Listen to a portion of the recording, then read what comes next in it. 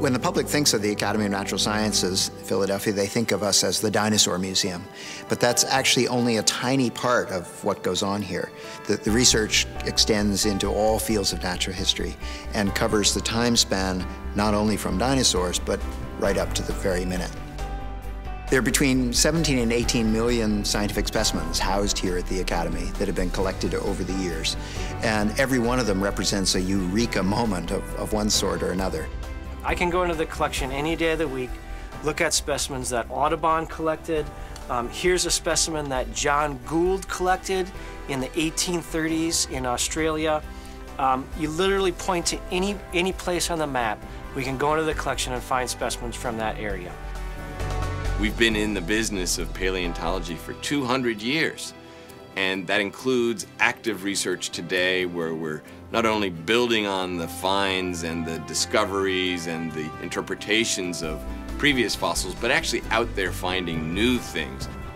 The Patrick Center is looking at various current day issues like the Marcellus Shale drilling impact to the Pennsylvania area, as well as impact of climate change on tidal marshes within the Delaware estuary.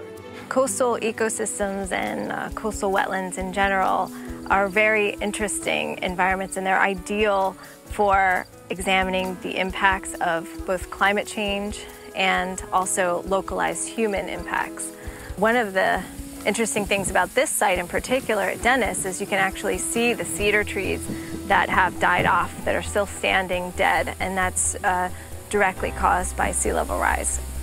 We don't want to lose these systems. There are people that depend upon these areas for their livelihood, so it's important to understand the processes that allow them to exist and continue into the future.